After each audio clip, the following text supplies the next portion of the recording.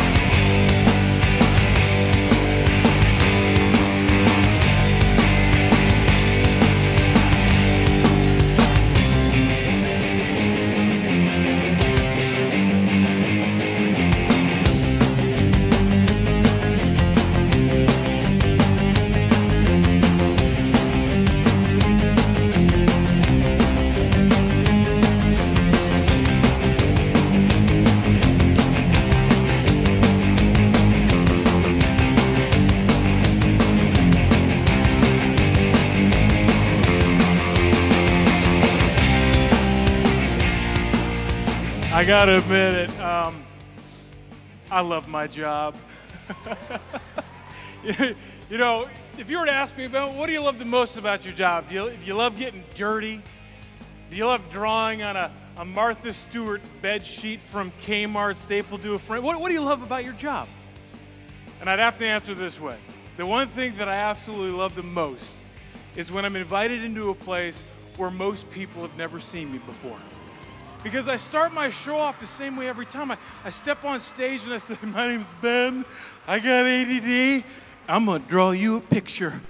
Hey Mike, Ben Glenn here, and once again, I'm giving you a pitch here to have me on your show Dirty Jobs.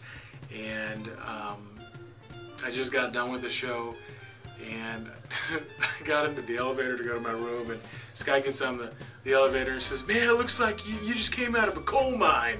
So, once again, working with chalk is a dirty job. But not all of it? Hey Mike, I'm here in Flora, Illinois, and you know, I'm excited to possibly work with you with dirty jobs, and I want you to know that I get really dirty. Look at my hands and arms, and I already wiped it off my face. But the great thing about getting dirty on this job is that you get to leave a lasting impression. Not only on a canvas, but also, Mike, look at these footprint stains right here in the auditorium of this beautiful, beautiful school. Come make stains on floor with Ben. Hey Mike, Ben Glenn here. Just got done playing with chalk. And I know that right now I don't look like I'm dirty, but I had to wash my face.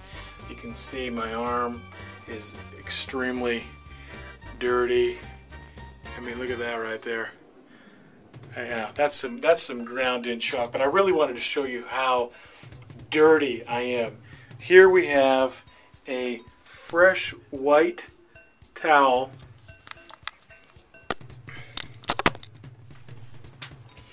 Okay, I hope you can see this, Mike. Just gonna wipe this thing through my hair.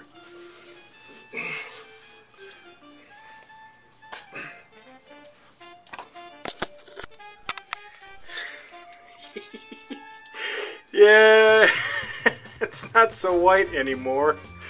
I hope the hotel doesn't get mad. Mike, beg glad, come play with chalk with me. This is one heck of a dirty job.